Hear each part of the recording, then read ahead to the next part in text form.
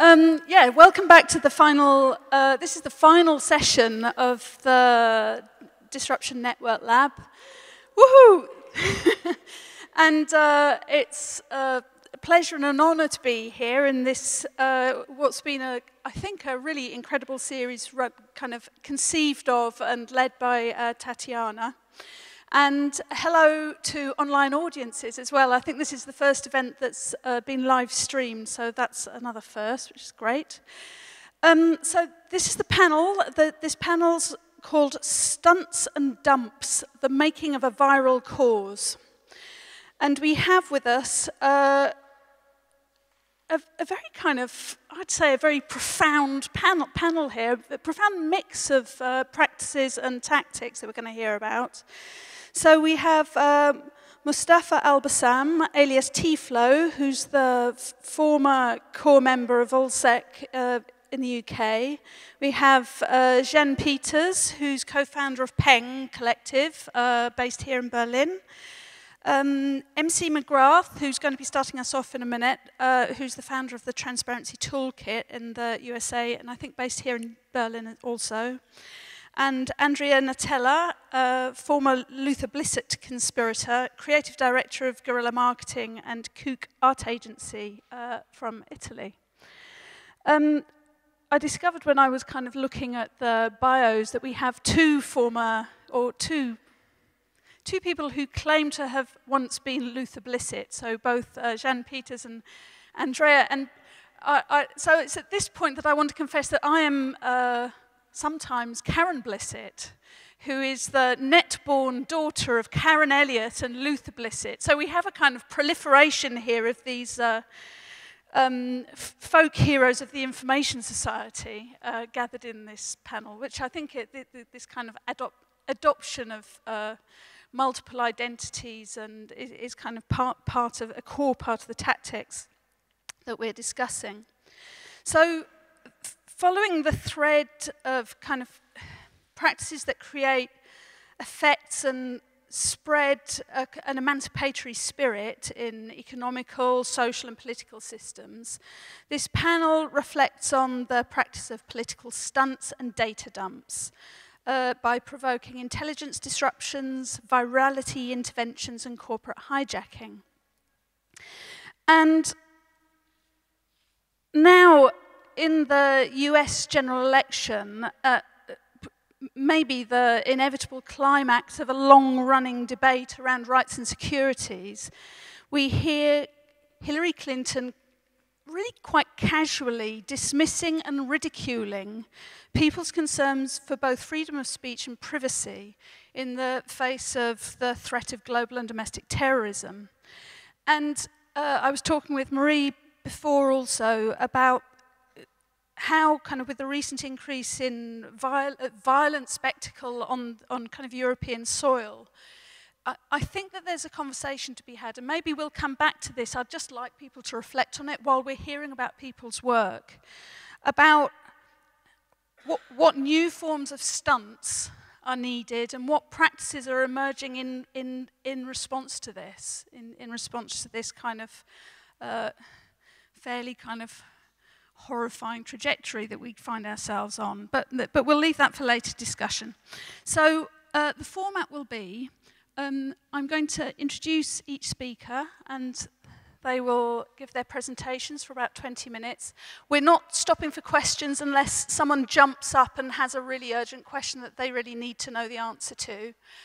So we'll keep the flow that we've ordered the panel in the way that we think will give us a good flow. And then at the end, we'll have a small discussion amongst ourselves, if it feels right, and then we'll open it up for questions. So let's start off with introducing MC McGrath. Thank you very much for being here. So MC is the co-founder of the Transparency Toolkit, which is a non-profit organization that uses open data and makes free software to essentially to watch the watchers, so to better understand surveillance and human rights abuses. He's a Thiel Fellow and an Echoing Green Fellow. And looking at the toolkit this morning, it's got a kind of fairly astonishing set of resources on there, including the first comprehensive database of the Snowden documents. MC's graduated from Boston University with a degree in civic technology and has also done research at the MIT Media Lab. So I'm going to hand over to you. Thank you. Hey.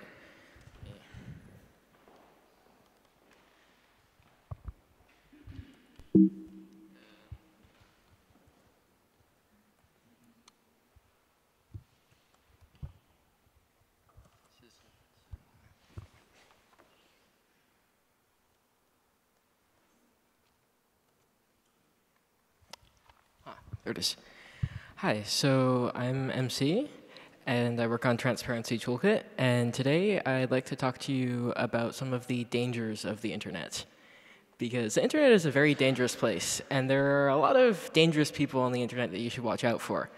For example, there are scammers, and there are identity thieves, and there are also some dangerously annoying things, like spam and pop-up ads.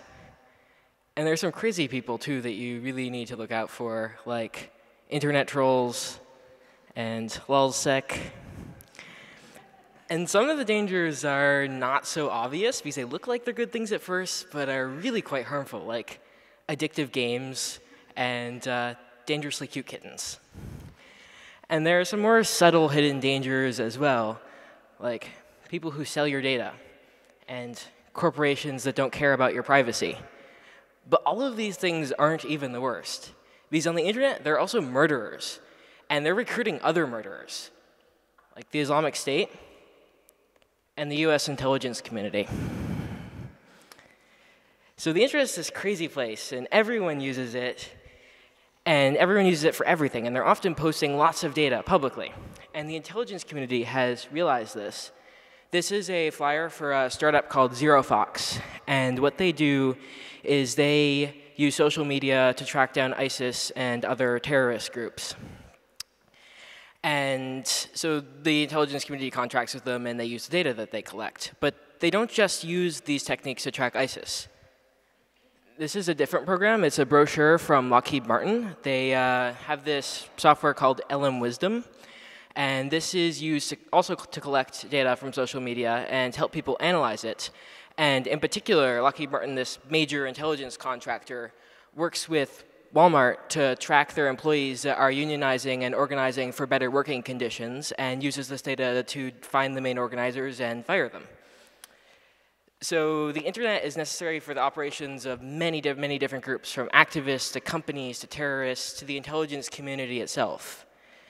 And these groups use the internet to further their work, so it's difficult to avoid leaving a data trail. And even the intelligence community leaves a data trail online. When companies need to find someone to intercept our data, they post job listings online.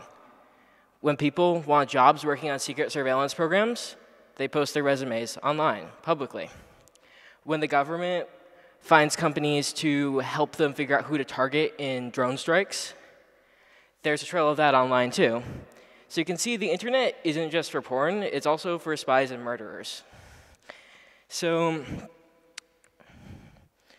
while the intelligence community complains a lot about how other people are leaking data about their activities, they really leak a lot of this data themselves. And if they're leaking this data themselves, then why can't we use this data? Why can't we collect it? Why can't we use it to find the people who are involved in torture and killing? Why can't we use it to figure out how they're intercepting and using our communications? So to this end, I started collecting various resumes. And we were searching for resumes that included secret surveillance programs mentioned in the Snowden documents, major intelligence contractors, other relevant terms like signals intelligence and targeting office of primary interest. And we built up a database of over 27,000 resumes of people in the intelligence community, and it's called IC Watch, Intelligence Community Watch. And I'd like to go through and show you some of the interesting things and sorts of things that are in this database. So this is Lauren Russell. She currently works at L3, major intelligence contractor, but she started her career working at the US Army in 2008 as an interrogator in Iraq. She said that the information that she gathered from her interrogations was used to capture dozens of people. It also says, luckily, that part of her job was to assure safe and humane treatment of hundreds of detainees, so it's not necessarily all bad. You can find some humanity in these as well. But later, she moved on to a company called Excelis. And in this job listing, it's particularly nefarious. She says she utilized F3EA methodology to conduct analysis on raw and fused human, SIGINT, and comment, helping to create 125 targeting support packets, and then nominated to the Joint Priority Effects List for kinetic targeting. So this isn't necessarily obvious what this is saying. It takes a little bit of decoding because there's a lot of code words used in it. So signals intelligence is what the National Security Agency does. This is a lot of the programs mentioned in the Snowden documents refer to intercepting signals and getting intelligence from them. Communications intelligence is similar, though it refers specifically to communication signals. So this is what the NSA does when they're reading your email. Human intelligence is the intelligence gained from human sources, so from informants or from interrogations. The Joint Priority Effects List is an extrajudicial kill and capture list in Afghanistan for the US military and its allies. F3EA stands for Find, Fix, Finish, Exploit, and Analyze. It's a rapid data collection and analysis methodology, often used in the intelligence industry and the military. And recently found out that it's often used in drone strikes. It's mentioned quite a bit in the drone papers. And kinetic targeting means attacking a moving target. So going back to Lauren Russell's profile, again, she says she utilized F3EA methodology to conduct analysis on raw and fused human, SIGINT, and comment, helping to create 125 targeting support packets, then nominated it to the Joint Priority Effects List for kinetic targeting. Basically, she means that based on intercepted communications and information from human sources, potentially information gained under duress from torture, she's deciding who should be killed. But not everyone is totally okay with killing, and some of these profiles tell very interesting human stories. This is one of my favorites, Solomon Varnado. I first came across this profile because I was searching for profiles that had code words mentioned in the Snowden documents, and he mentions a whole bunch of them in one of his first jobs back in 2004, 2005. He was in the US Army, and he talks about using X-Keyscore. He was a collection manager there. This is actually one of the first known mentions of X-Keyscore. But this ended up being the least interesting thing about his profile. Later on, he goes to work for L3, and as part of his work there, he says that they identified, collected, and performed direction finding of specified target signals using pen and trace display view and segs. But I had no idea what pen and trace was. It sounded interesting, but I'd never heard of it. So I did some searching, and I found another resume that very nicely defined it. It said that they used remote access to operate airborne collection platform pen and trace. It sounds like some sort of drone signals intelligence collection platform. But even that's not the most interesting part. Later on, Solomon Bernardo says that later on in that same listing, he says that he lobbied for independent review of collection management processes, mission scope, and daily duties. So it sounded like he tried to change something about how data was being collected, and that ended up not going very well. After this, he has one other job in the intelligence community. He worked in the intelligence community for over 20 years. And in his next job, he stays there for only 2 months. In this job, he's also doing SIGINT analysis with data from drones, actually data from predator drones, specifically based on some of the tools that he mentions using. And then he leaves this job after 2 months and leaves the intelligence community entirely this time. And he starts working at this used car dealership as a used car salesman. So that's quite a huge career change, and it sounds like he might have been upset with how things are going and couldn't figure out how to fix it and just found another job instead. So another example. This is Michael Acosta. Back in 2011 and 2012, he worked at Guantanamo Bay.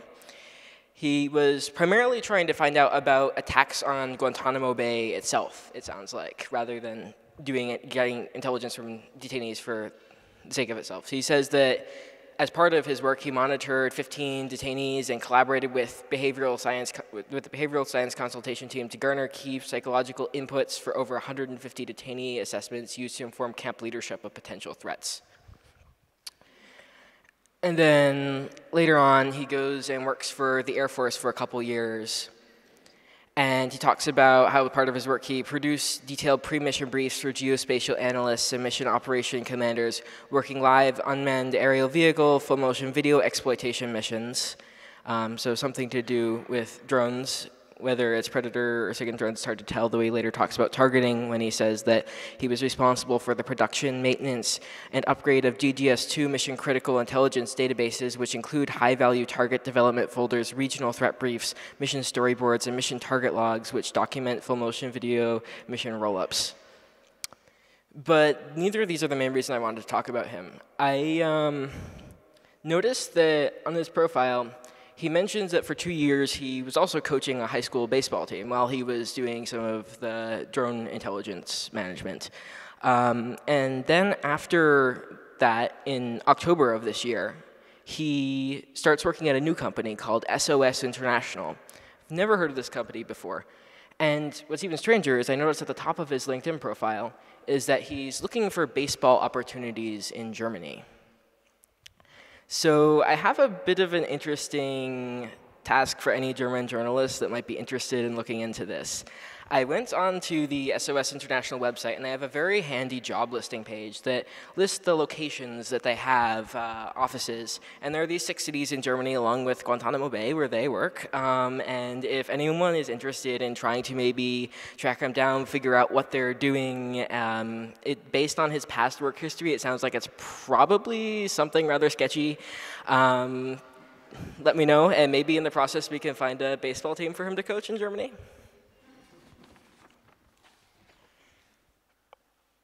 So why does this matter? Why look at individuals? This strategy scares a lot of people, and it scares a lot of the people in this database. We got some angry phone calls and angry emails from the people in the database.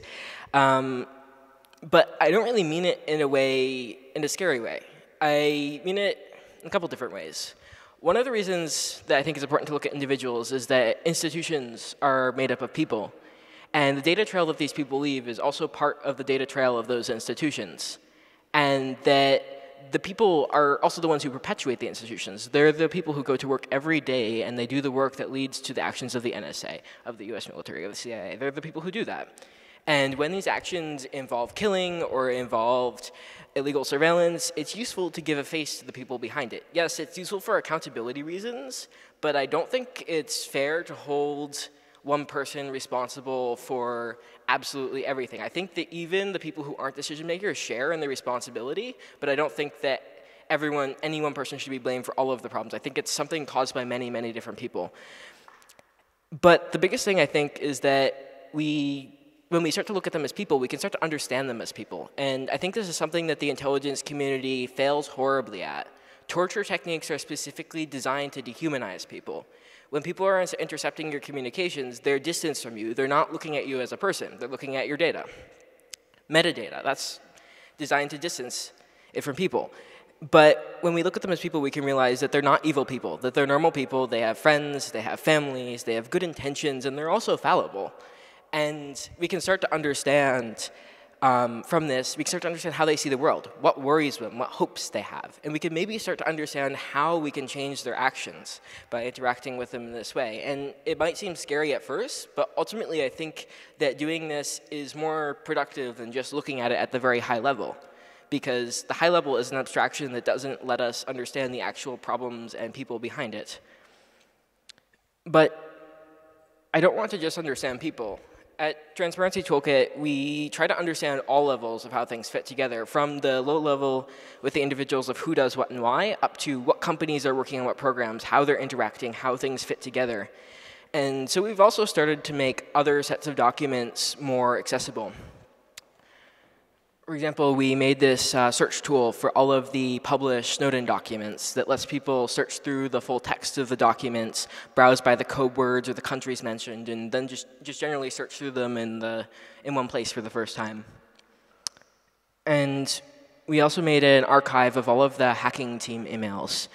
Over the summer, there was this large data dump that was anonymously published about a company called Hacking Team. It's an Italian company that makes intrusion software and sells it to governments around the world. This software is often used to spy on activists and journalists and track them and all sorts of things. And this data had a lot of details about the software itself, who they were selling to, and just generally how the company worked.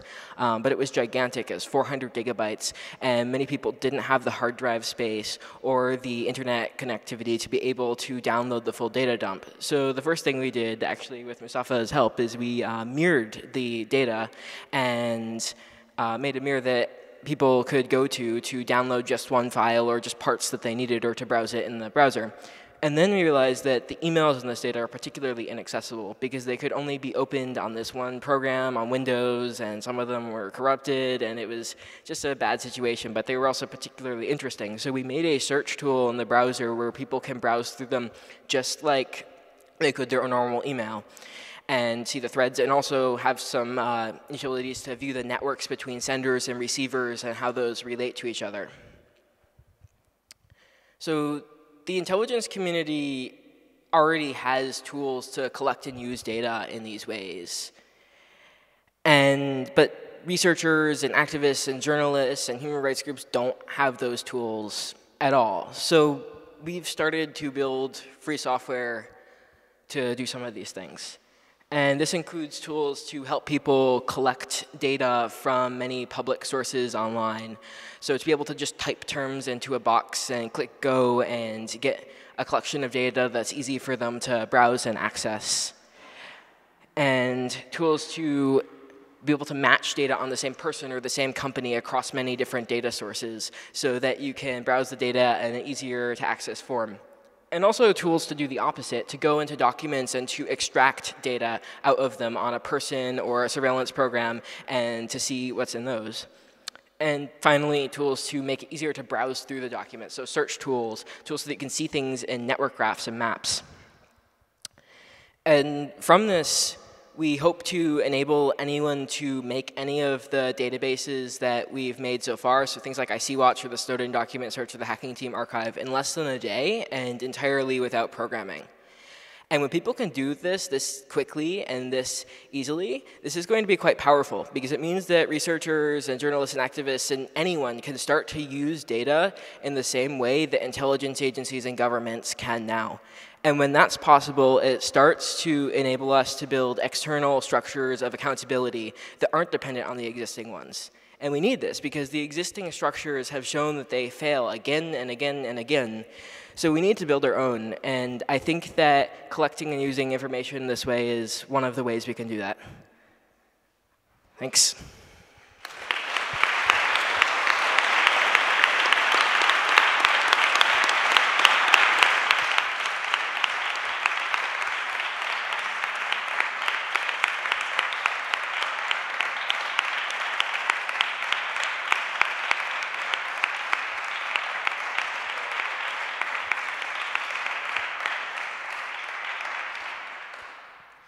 Thank you.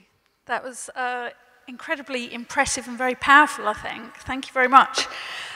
So next up we have Andrea Natella, former Luther Blissett, conspirator and creative director of Guerrilla Marketing and KOOK Artgency. It says here that in 1999 he created Men in Red, and the first Marxist ufology group. But Andrea confessed to me earlier that they produced a whole lot of very boring things as part of this program.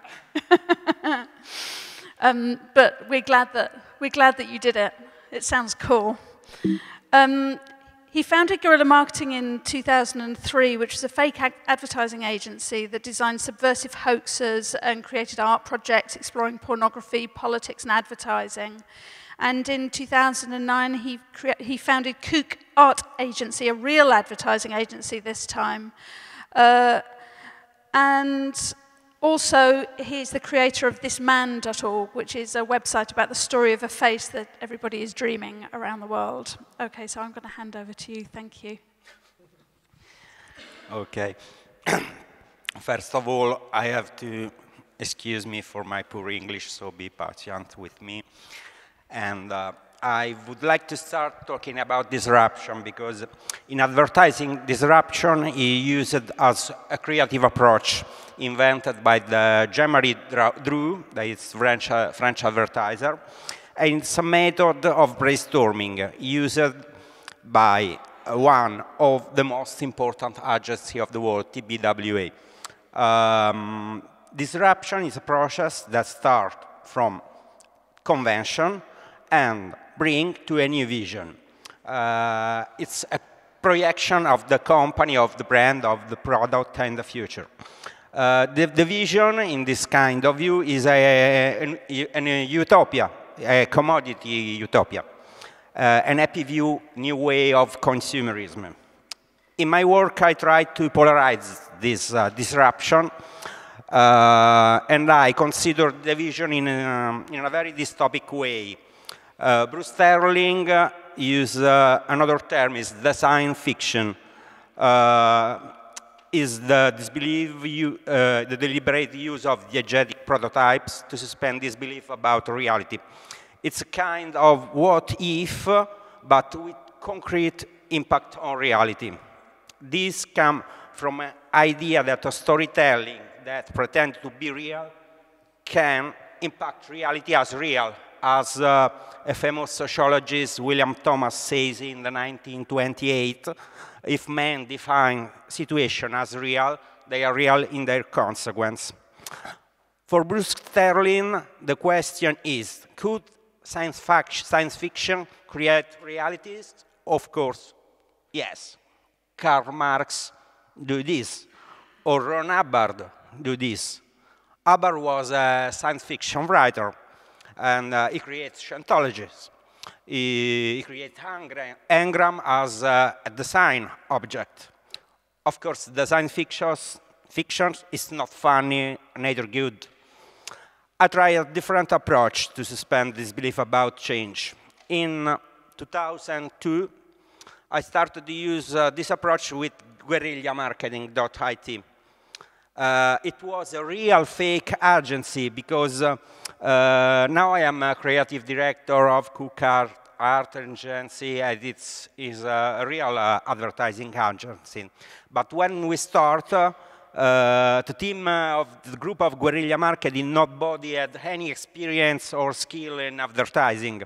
We simply had started with some cultural jamming action or pranks and pretending to be an advertising and not an artistic or political group. Our goal was to explode and explore some economic contradiction between the brand logic. If consumers are part of production process, as Karl Marx says, how far does brand go?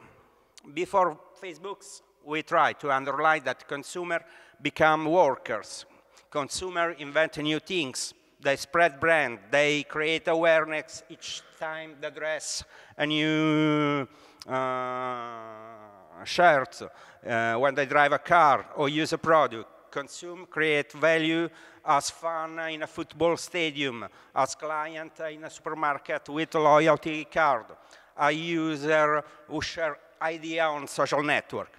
So consumer must fight as working class. One of our first campaign was a simple T-shirt. It's spazio disponibile. It's available space. Put your ad here. And it's a shirt without any brand. And but I have a simple and easy request. If you want I dress your brand, you have to pay me for this. One of our first work was espropriproletari.com.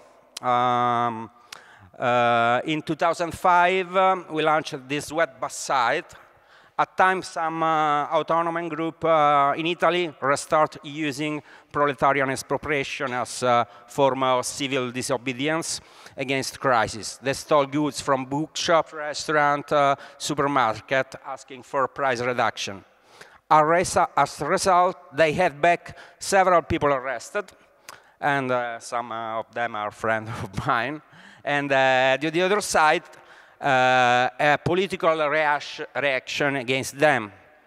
With the web side, we try to overturn the two approach. We noticed that each press article about these robberies was always reporting the brand of point of purchase, sometime of the goods that was stolen with big photos. So we create a .com website, a revolutionary service able to grant high visibility and media attention to any brands. We offered special condition in function of quality of goods company allowed to be installed. We also worked on relationship between supply and demand. Young people, precarious workers, students, or retired could join the team and take part to this very innovative job. First legal proletarian expropriation. They were paid with whole load they stolen. In the meanwhile, company pay us for the whole service. We received a lot of requests by potential workers and a few requests by a chain of bookshop. But when we go forward with negotiation, they give up. We have a page with clients with the name of the company that was in past victim of proletarian expropriation, and just one wrote us through the lawyer asking to remove the links. The other, I think, say, oh, no, it's okay. I think with this website, we found a point of equilibrium between brand awareness and breakdown of capitalism, or this is our goal. Another question we explore a year later, it's 2006, was about porn. This is some of press coverage of expropriatory in Italian, sorry. There is a limit pushing goods for capitalistic, economic, or advertising. After robbery, we explored pornography. Pornography is the most wanted content on the web, but the most viral one, you know. Several companies use light pornography, but usually they never cross boundary. Porn induces emotions such as desire, excitement, arousal. The same feeling customer could have for brands. At the same time, brands are part of our everyday life. And so it's obvious they appear in several porn images, sometimes in the background, on clothes, and so on. We launched the website as first product placement website for exhibitionists, a place to build a commercial relationship between company who want his brand appear in porn images and the exhibitionist who agrees to be paid to do this. We index porn with the same kind of category, but we don't use MILF, big bamboo, and so on, but we use commodity categories. So, for example, beverage, cosmetics, motors, retail, it's perfect for the outdoor images, and so on. For this website, at the end, we won a special mention for breakthrough performance at Break Cameo Hour in 2006. That's why it's a real website. It's a real prize for product placement. And maybe this project is of 10 years ago, and I think could be now a good idea for a startup. I don't know, maybe someone here in.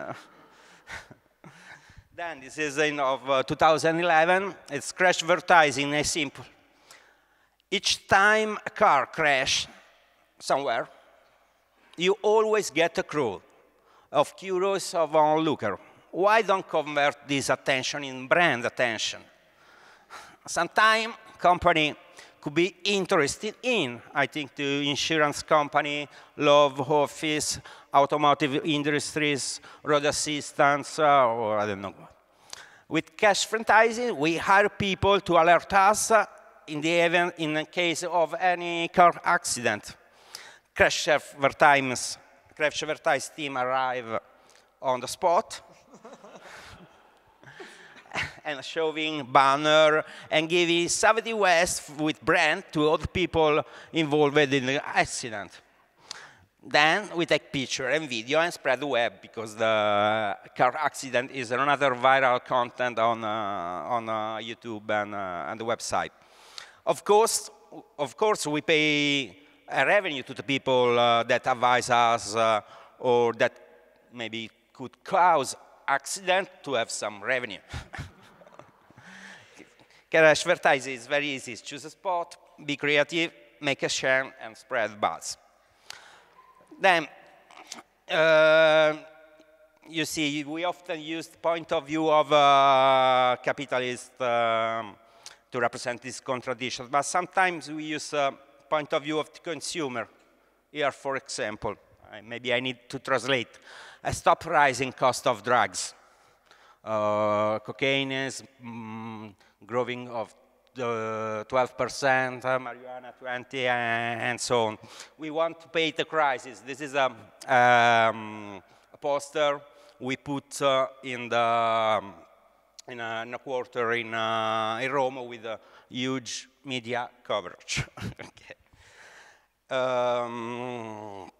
Each of these projects come from Guerrilla Marketing or KOOK Artgency. That is my real agency.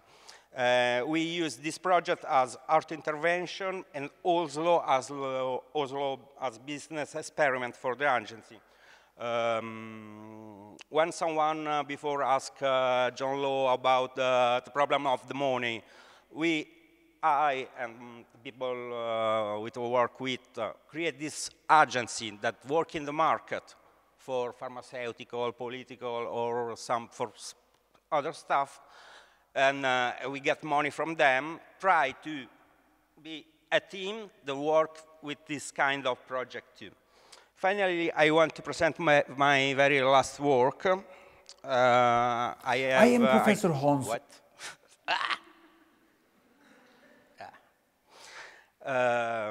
I use Hans Rollis of Gapminder Foundation that shortly introduced the concept. I am Professor Hans Rosling. This month, April 2015, more people than ever are drowning when traveling to Europe across the Mediterranean Sea. Some come to look for a job, but many are refugees from war and oppression. But why do they travel overland to Libya to get onto these dangerous boats? Is it because they can't afford to fly with an airplane? Let's look at the numbers. A single ticket from Ethiopia all the way directly to Stockholm costs 400 euro. To fly from Lebanon to London is 400 euro. And you can buy a ticket to fly from Egypt to Rome in Italy for 320 euro. And the price to get onto these boats is consistently by media reported to be 1,000 euro or more. So to get on these crowded boats costs 2 to 3 times as much as to fly in a convenient airplane. So what exactly is it that stops the refugees from flying to Europe to apply for asylum? They can reach the airports, they can afford to buy a ticket, but at the check-in counter, they are stopped by the airlines from getting onto the airplane. And this is due to this European Union directive from 2001 that tells member countries how to combat illegal immigration. What this directive says is that every airline and boat lines that bring a person without the proper documents for entry have to pay all the costs for returning that person back to their country of origin. And this is what makes commercial airlines not to allow people to board if they don't have all documents.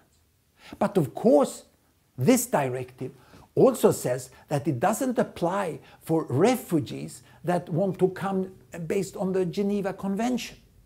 The European government has escaped responsibility when they have transferred the task to decide who is a refugee and who is not a refugee to the staff at the check-in counter.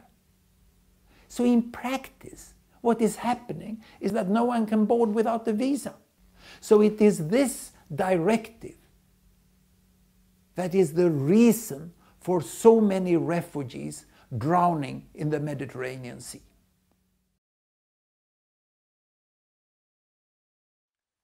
So my question is, in a marketing point of view, why there is no airline company who decide to violate this directive?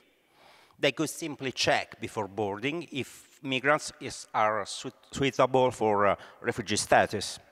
So I assume one do it. Who, if not the most disruptive in the business of air transportation? So, in September 3rd, Ryanair is born. This is an easy website that I made with the same aspect of the original Ryanair website. Kenny Jacobs, one of the Ryanair marketing manager, say, "We are facing the biggest humanitarian emergency of our era, confirming our mission.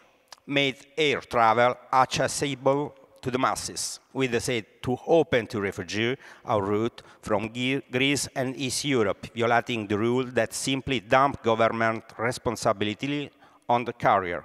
We will cover all costs of this violation. We want to give our small contribution to healing the suffering for thousands of refugees who were forced to abandon their homes and flee for their life. We are confident that other carriers will join us in this campaign." This was the route. And that hour later, thanks to DPA, Deutsche Presseagentur, we had the huge media coverage.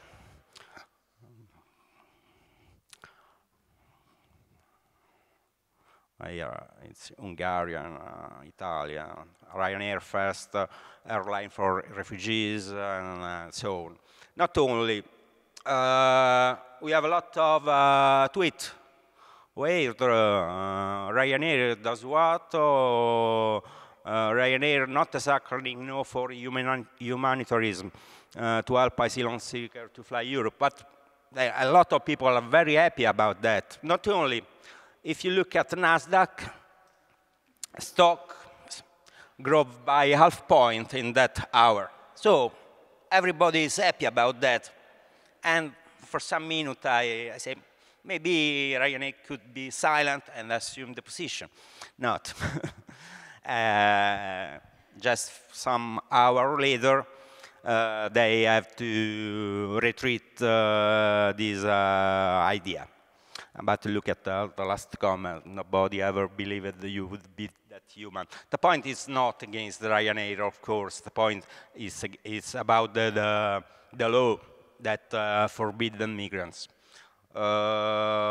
Then we have to explain, and we explain using our friends Luther Blissett in the photos. And with Lulz Blissett, he said he just want to create an alternative possible reality where people do not die in Mediterranean Sea. It's the science fiction. You can suspend your disbelief about change. May you see positive comment on Twitter and Facebook too, positive stock market reaction. But it seems it's not enough. They have to preserve this criminal reality. And so a week ago, we received a letter from the lawyer of Ryanair It seems they want to persecute us for copyright infringement, defamation, and unfair business practices. That's all. I'm time. I hope. Thank you.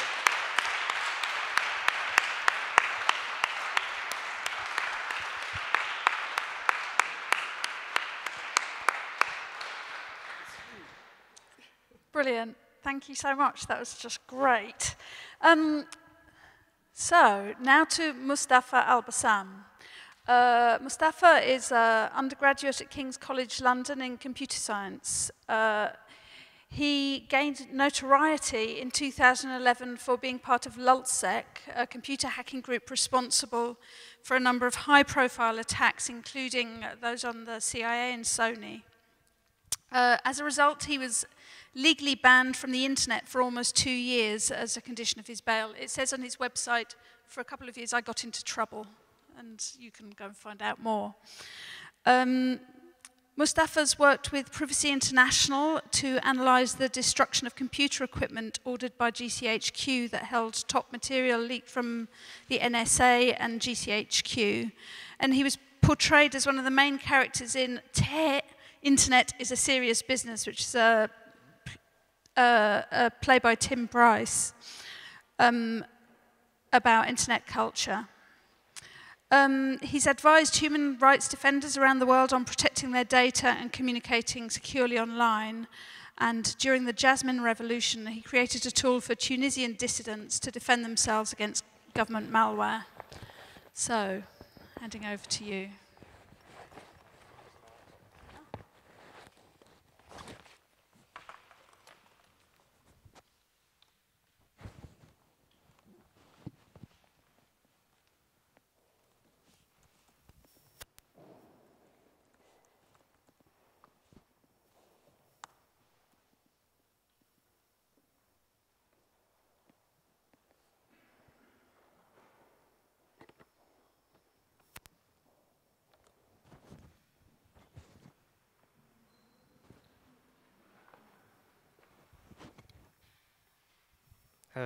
Does it work? Good. Hi, so yeah, I'm going to be talking a little bit about my experiences with online activism and hacking. And to start off, I want to say that, this is relevant, Germany is kind of a special place for me because when I was a 5-year-old, I was a refugee from Iraq, and Germany was the first place that granted me and my family refugee status. Then after that, we actually went to London, and that's where I live now. And it's kind of being an outsider there, I think, is kind of what sparked me to do activism and learn about technology and hacking and information security. But even though I kind of have a sort of playful mindset around with playing with data and facts, I've also had that in the offline world before I even started doing online activism. And this is sort of an example from when I was in secondary school. I was enrolled in this biology course, and I was really annoyed with the amount of homework that my teacher set. It was just a ridiculous amount of homework. And I was convinced that the homework wasn't really helpful at all. But the teacher had a public Google documents of how many homeworks everyone completed, and also the test score in a mock exam result. So just to sort of prove a point, I created this graph that plotted people's test scores and the amount of homework they completed. And it turned out there was a negative correlation between homework completed and test score. So in theory, the more homework you did, the lower your test score.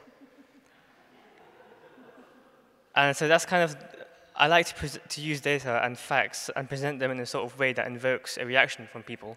And that was quite successful because everyone stopped doing their homework.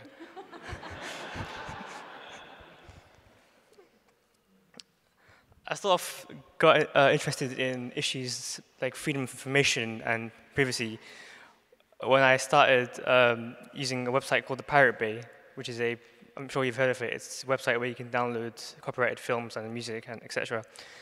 And you know, I never really thought about the ethics of it. I mean, obviously it's illegal to download copyrighted materials, but one of the things that really inspired me is the way that the Pirate Bay responded to legal threats.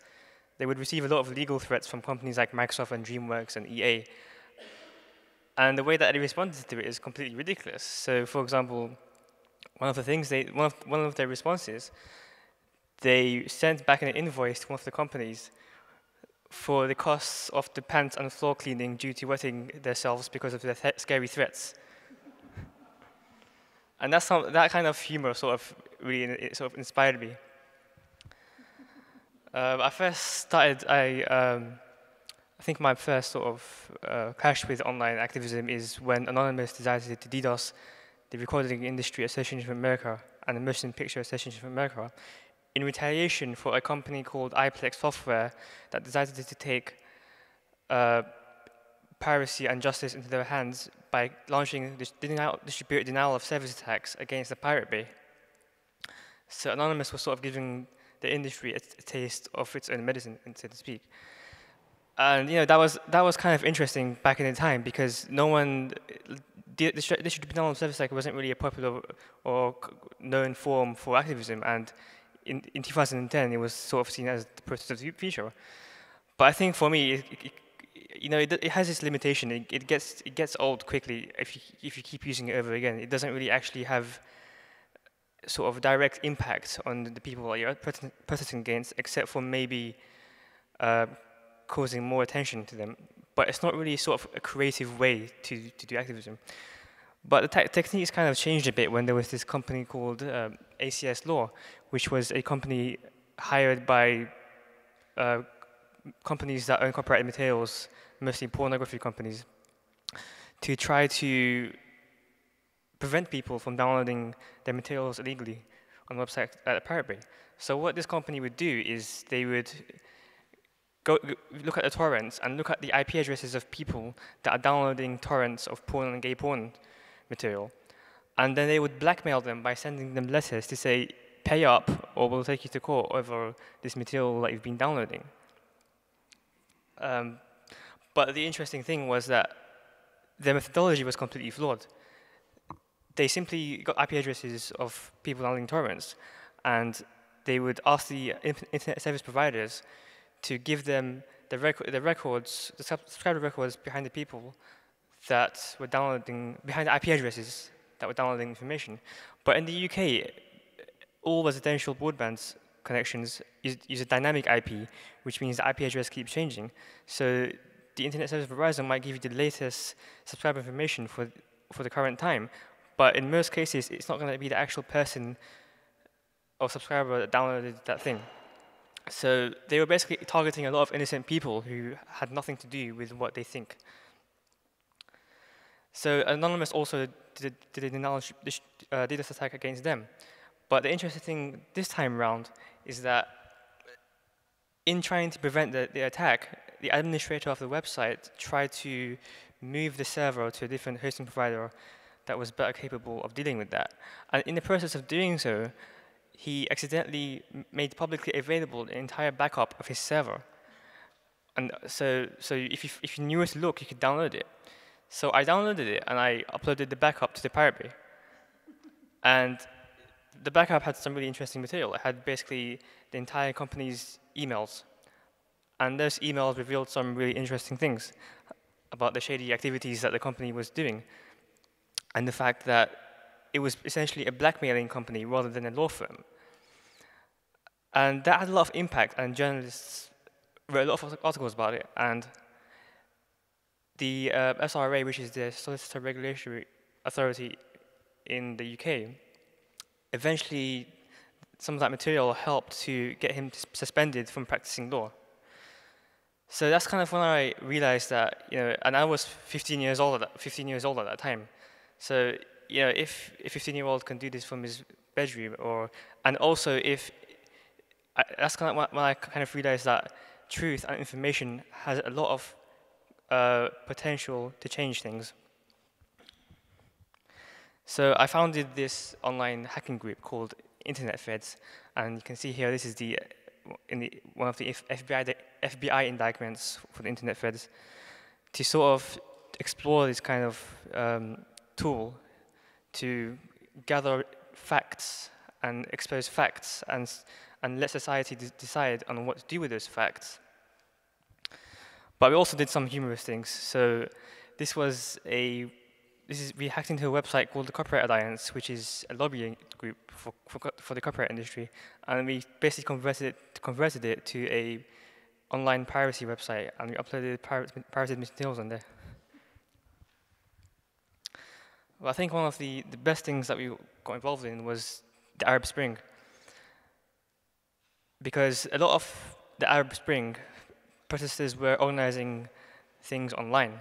So we also had a lot of people in Tunisia and Egypt go into our chat rooms, and we decided to do something with that. So one of the sillier things, but also good things we did, was hack into the website of the Tunisian Prime Minister to post a message.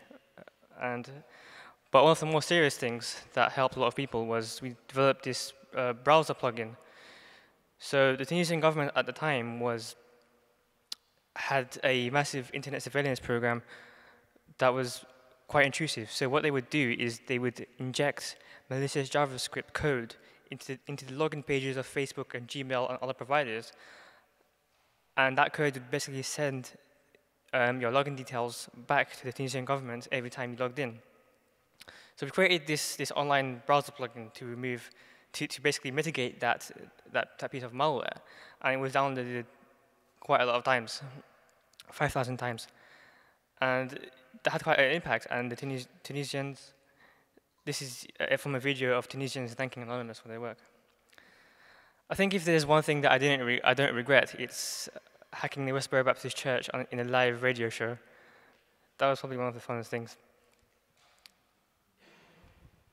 So after a while, there was this group called LulzSec that we founded. So LulzSec was an offshoot of Anonymous, and the reason why it was founded, it was sort of as an experimental sandbox to explore hacktivism, but not within the boundaries and rules of Anonymous. Anonymous had quite a lot of social rules, like you can't attack the media, and it was quite politically motivated. So LulzSec was sort of it wasn't politically motivated at all, but like the sort of manifesto isn't politically tied to anything. It's just having fun. But it turns out that it actually did quite end up being political, because what's funny is also what's funny and what's just is inherently connected to each other. So, for example, if someone who deserves something has something bad happen to them, that's funny. But if a charity, for example, got hacked, that's not funny. That's quite sad. And when we started it, I didn't really expect for it to get a lot of public support, because we were basically dumping data for fun. But so the amount of support it got for it was quite a surprise for me. This is a poll on the website that says, "Were you entertained by LulzSec?" And apparently 75% of people were. Apparently, at one point, we were more popular than One Direction. So we did a lot of sort of humorous things, like when Obama treated hacking as an act of war, we hacked into an FBI-affiliated website to leak 180 usernames and passwords from FBI agents. And it turns out that these FBI agents weren't following their own security handbooks, and they were reusing passwords everywhere. And we do things like post fake news articles on the Sun website. This was when they were involved in the news, in the phone hacking scandal. So we posted a fake news article proclaiming that Rupert Murdoch has reportedly been found dead in his garden after ingesting a large quantity of palladium before stumbling into his famous topiary garden. Yeah. So eventually, it didn't last very long. The FBI eventually arrested, I think, 5 of us. No, 4 of, 5 of us. So yeah, one of the people involved, I'm sure a lot of you know, was flipped over by the FBI and turned into an informant for a year. But I was quite lucky to get off relatively easy, because I was sentenced to community service, which is quite lucky compared to what people are sentenced in the US. If you look at people like Jeremy Hammond, he was sentenced to 10 years in jail for what he did, which is ridiculous. But even then, after that, the FBI does a lot of ridiculous things, and I like to do some ridiculous things back to them. So, for example, I created a hidden service that you can to allow people to submit anonymous crime tips to the FBI, and this was my response to the FBI attacking Tor by linking people to web pages that had browser exploits to hack people that were involved with drugs or whatnot. And one of the funnier things was this FBI agent called Chuck Esposito gave a talk at a conference. And he said apparently, according to him, the only solution to stop Anonymous is to get them all girlfriends. So I emailed the FBI to ask them for a girlfriend.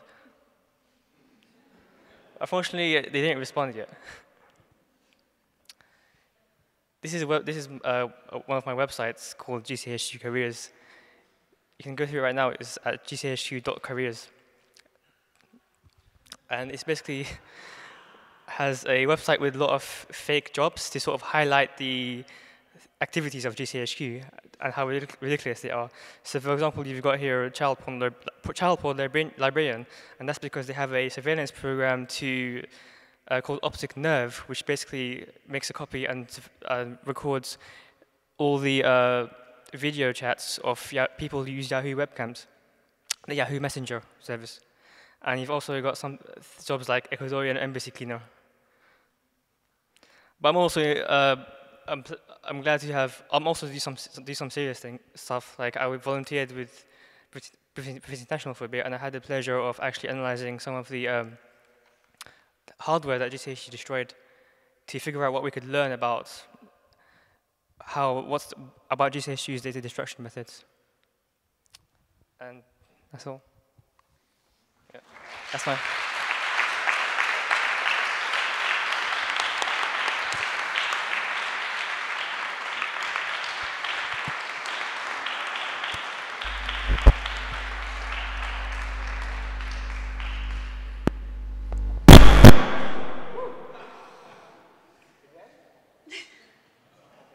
Thank you. Thank you so much. Next, final speaker is Jan Peters, who is also Paul von Ribbeck, also Luther Blissett, co-founder of the Peng Collective, a group of activists, artists, and media hackers. The last time I saw him introduced, he claimed to be working for Google and Amazon and a whole load of corporations as well as consultants. And in the last campaign, Peng created an exit association for secret services to help them stop war crimes and mass surveillance that built up a civil life. Okay, so take it away. Thank you. It's not? Yes, it is. So thank you very much, and I'm really impressed by this panel.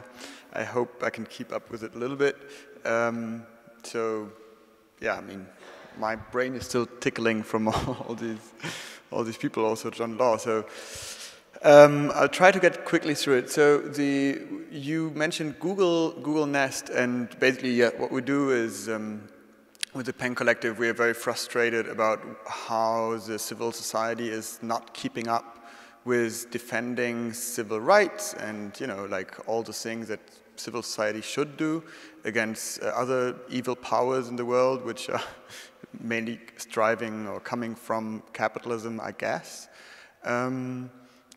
Whatsoever, I don't want to complain too much, and we started to do different stunts and actions to mainly inspire those who have a little bit more possibilities. So we hope that all those NGOs which are there to defend the rights of civilians are hopefully getting inspired by our tactics and strategies, and we are having fun developing them. So what we did, always being inspired by others as well, from the social movement mainly. We went through loads of different companies like Shell, like Google, and I can maybe just, oh wait, why is that not showing this one? No. Right now. No. Thousands No, of stop it. people. No, so can you reload this HTML? Just like a reload here?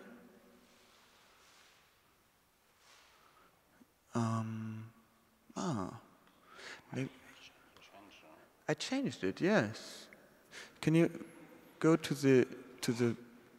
Yeah. You still had the old one. Okay, let's see. Because I just added in 2 other actions before I talk about Intelexit, so you can have a look at it. So let's try this. So this is now in Firefox, right? Yeah. Sorry. No, don't worry.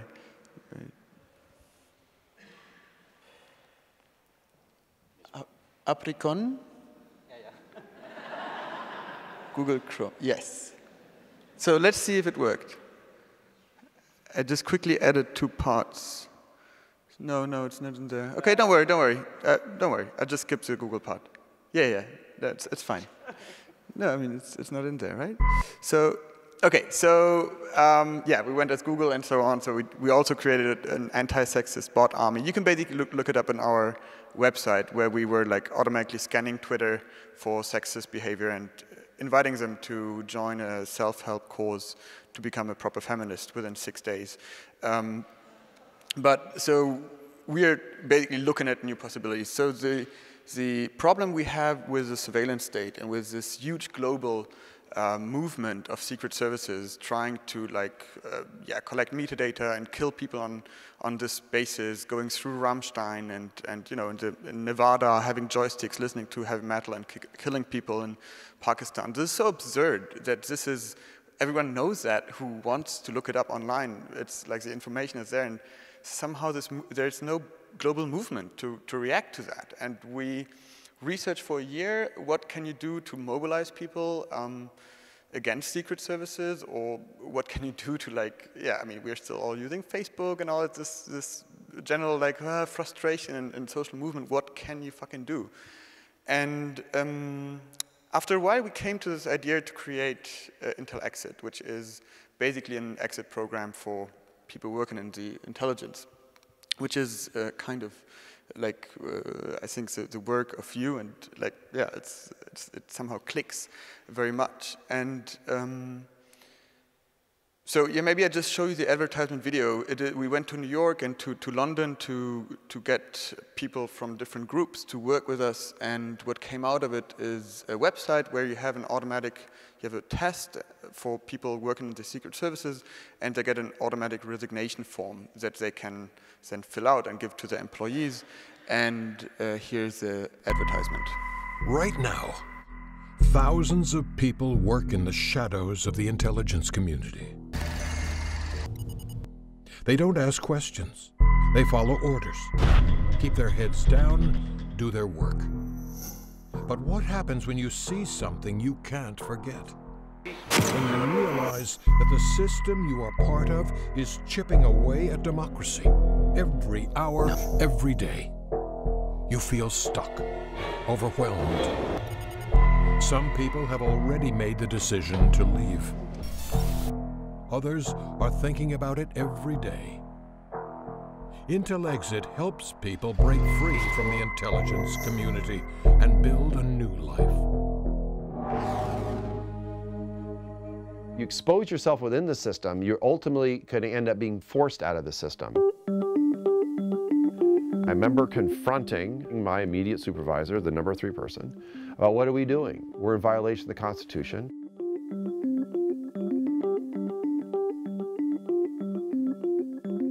Many Secret Service employees are disillusioned. Why are we taking equipment that is traditionally foreign-facing, outward-facing, and we're now instrumenting our networks within the United States of America? If you're surveilling the population, you're all on the same side, right? You want all the data, and you want to talk to people who have the most data. So the NSA is a nexus of surveillance for the world. It's whatever you could get away with. That was part of the game. And it was whatever would serve in the interest of national security. When one is forced to act against one's moral values, you can experience extreme levels of what we call cognitive dissonance. Ich hatte damals keine Hilfe. Ich habe 10 Jahre gebraucht, um zu erkennen, wofür ich bei der Staatssicherheit verantwortlich gewesen bin. I was radioactive because I'm questioning, what are we doing? Where do you then go? Where does your life then, where do you recreate your life?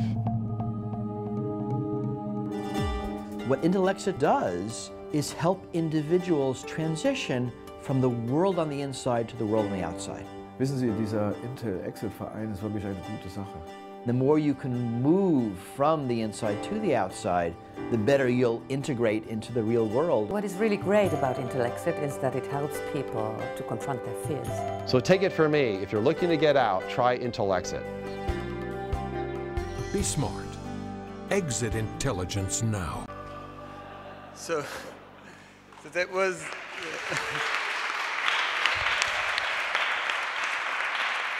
Okay, so now we had this website, we had the advertisement video, but we want to really get these people out of there. So we basically got a truck to go around the NSA in Maryland, and we went to their favorite coffee shop at 2:00 p.m. where everyone would go and eat. And it was basically like, target, we do like you, target group advertisement, very patriotic, trying to get these people understand that it doesn't make sense to continue what they're doing. Because many people are frustrated there, really. So we also went to the GCHQ in Cheltenham with another truck that we rented. And this is the Dagger complex. You had this list of where the people went to do baseball.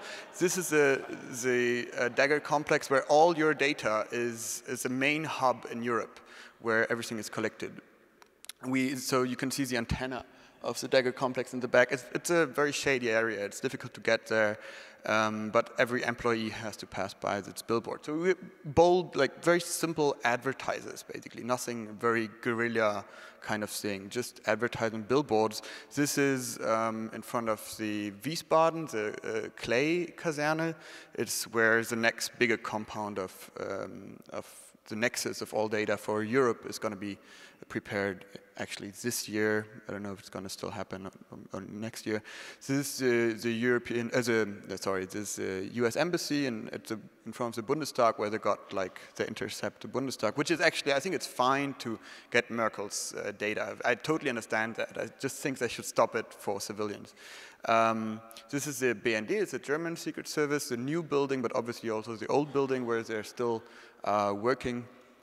And then we went to the Verfassungsschutz, the inner Secret Service, and so the name is funny because it's called it's there to secure the Constitution, Verfassungsschutz. So we took the Constitution, the German Constitution, and we plastered it on the inner Secret Service, which is there to secure the Constitution, and obviously they tear apart the Constitution because they're not there to protect it, but they're rather there to protect themselves and others because they supported Nazis to kill foreigners in Germany. This is quite a big thing that unfortunately not enough people outside of Germany know. But they do big amounts of money go to Nazi groups actually. So then we went one step further.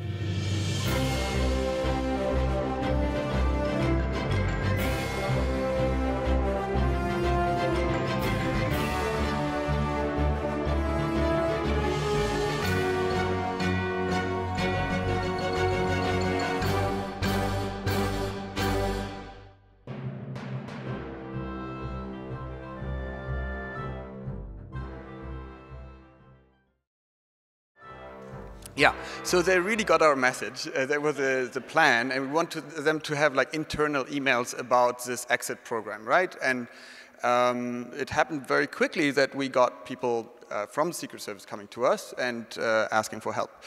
So we were then a little bit surprised because we thought, like, we were not really sure it would happen. Obviously, we prepared for it, and we had all the means, because you can't set this up without preparing for it. But most of the experts in the field were saying, but you know that no one will come, right? And we're like, yeah, sure.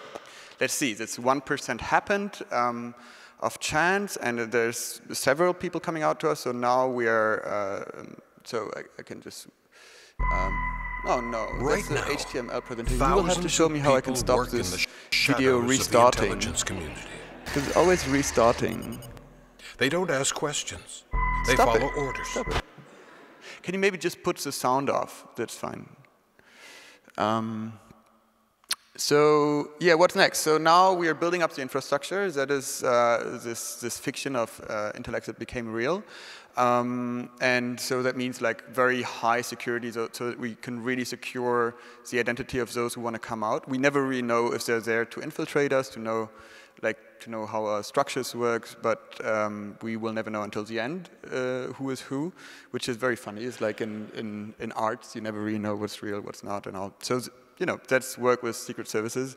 There are mad people, unfortunately, not cases, who think they're followed by the CIA, and they obviously are not, but you never know, maybe they are. So basically, we are also a honeypot for lunatics, who, by the way, there was one lunatic who then showed his, he was working for the GCHQ until 1984, and still now believes that they follow him. So there was some truth in his story, because of but then his proof was a picture of his grandfather's chicken farm, which was a little bit odd. But so there is also the lunatic who actually was working for the Secret Service, and I think there's quite a few of them if you look at the the human stories of those who just they were in a mad environment, so it's difficult to get back into civil life. Then we're taking care of them. Looking at what can we do to support this civil support, and so the next step, not just fundraising, but we'll try to build up more outreach, to really get to their families, to try to get all of you to support. So this is like campaigning thinking, right? Like how to mobilize more people, how to really build this up. Because I think also what we do is, you mentioned it, we don't look at them like the GCHQ does like data, but we look at them like human beings. So we're not interested in leaks. This is not what we do, but we are just opening the back door for them to step out, to create a civil life, and to first of all stop doing what they do, which is like destroying democracy and being mass murderers or supporters of mass murderers. And all those who want to leak, because I can understand some people really have the urge to leak. We give them the context to journalists, WikiLeaks, and all those. So we don't burn our fingers there. But so the one of the next steps, we're still quite small. We don't have a lot of capacity, so we are slow in developing. But so, oh yeah, I tried to look up nice quotes for this speech, so I just found this one, which is, we don't really know where to go next, but I found then one quote from Daniel Day Kim, who is a great philosopher and video game actor. Yeah, and he was saying this. I didn't know him before. He's, I think, from South Korea. And he said, there's as much wisdom in listening as there is in speaking, and that goes for all relationships, not just romantic ones. So I was very inspired by what he says. And we are then thinking about creating a, sorry, it's in German, Anruferin is caller. So we're creating a call center where you all can call up the NSA through different servers. So you're kind of secured, and they can't follow back your phone number, but so it can be a Tor service. We're not really sure how we're going to build it yet, but you can, because we're going to get lists of direct desks from the NSA, GCHQ, and so on. You can have a one-to-one talk to your surveiller and ask how he or she is, and what he or she is doing, and eventually try to convince to stop working. But this is up to you. We are going to give you a manual of manipulative tactics of like being very kind and caring or very aggressive. There's all these classic call center things. So this is one of the next things we're working on. And this is another quote I found, spread love everywhere you go. Let no one ever come to you without leaving happier. So this will be, I guess, the goal of Intelexit at the end.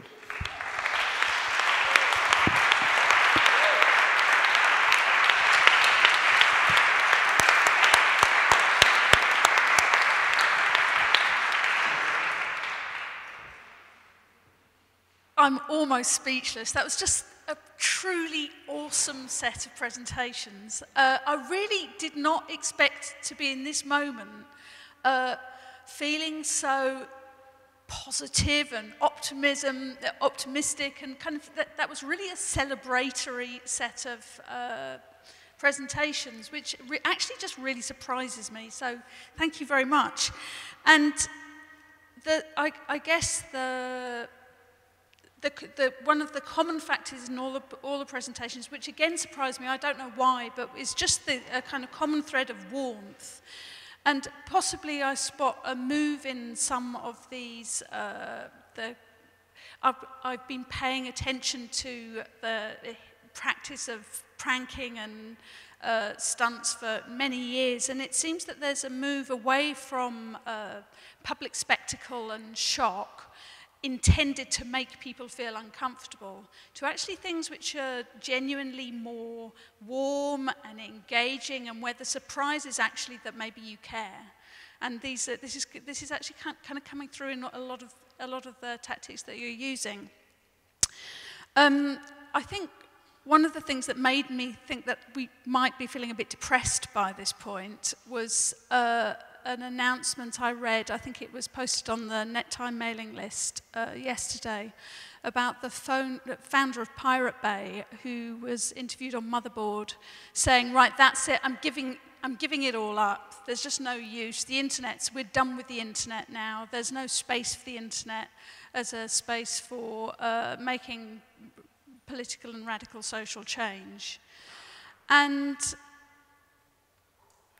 I just wonder if any of you would like to kind of respond to that, because it seems to me that you are all finding ways to do things which are just kind of moving on from maybe some of those early tactics. Good, Mustafa, you've picked up the microphone. Yeah, I mean, I saw that interview. Yeah. I mean, and I completely disagree with him. Good. I mean, you see, he sort of saw as the battle as like either win it or lose it. And I don't think it's that.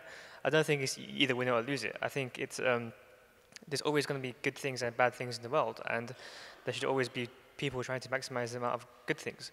Now, if you didn't have anyone at all fighting for your rights on the internet freedom, the internet would be a much worse place, right? It might be a relatively bad place now, but if we just gave up, it will be a much worse place, and you'll have much more suffering and less rights. So I don't think it's right to say we should just stop caring, we've lost the battle. It's not a binary win or lose. Yeah. Okay.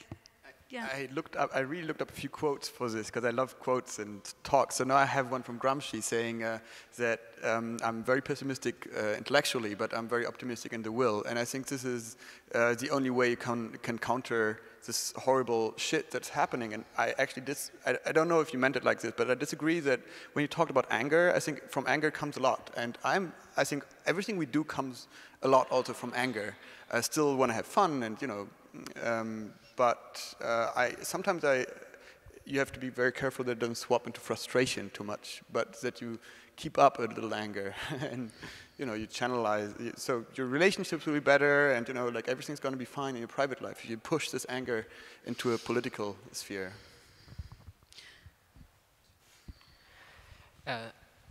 I don't agree with it, but I think that the internet is changing, and there's increasing surveillance, increasing corporatization of the internet, and I think that there's a window where when that closes, if we don't do anything now, it will be a lot harder to do some of the things that we're doing today. And for a lot of people, I think it's already quite difficult. People who don't know how to use things like Tor and encryption, but want to do things that might otherwise be censored or that they might be targeted for. And I think that We need to figure out ways to make it easier for people to use the internet for those things, and also decrease some of the surveillance and corporatization that's currently making it harder, and that now is a crucial time for that. I don't think it's at the point where it's impossible yet, but it might be much, much, much more difficult if we keep waiting and we don't do anything now. Do you have anything you'd like to add, Andrea? No, it's a little bit difficult for me. But my idea is that if surveillance stop any form of reaction, of creative reaction, I think that no, they won't simply because exist before any real control. So we have to transform our anger in creativity in a creative way. I'm with you, because boredom are the enemy antes before the control. But I think the question is important. I don't believe we'll win. I mean, I don't know what it means to win, but if so, and we believe, okay, we can, whatever, like stop that, I'm very, very pessimistic, and we're really all fucked. Still, I mean, what can we do now? Like, can we just say, okay, we're all fucked, or can we have fun and fighting it a little bit? So at least, I'm a little bit Protestant there, maybe in my mind, but then when I'm dying, I'm saying I tried, you know? Like, that's all we can get, I think. Yeah. I agree. Okay, so I'm going to direct one more question directly to Andrea, because I think you're doing something that's a little bit different to some of the other things that we saw, which is you're engaging with markets in a very particular way. And I wonder, and it strikes me that regardless of what is happening in the world of surveillance on the internet, that the way the markets are operating, and that this is still a very live area, that there is still a lot of work that can be done. So I wondered whether, yeah. I think we need surveillance because we need to save the market. So, of course, the way which market use some information about citizens is a lower level respect the information that need the surveillance to preserve the whole market area. I'm not sure you are asking about that, but I'm with them that work exactly in the question. And same time, when you use this kind of tactics, you are an object of surveillance sometimes. Okay, thank you. Now I'm going to open up to the floor. There are many, many people with their hands up.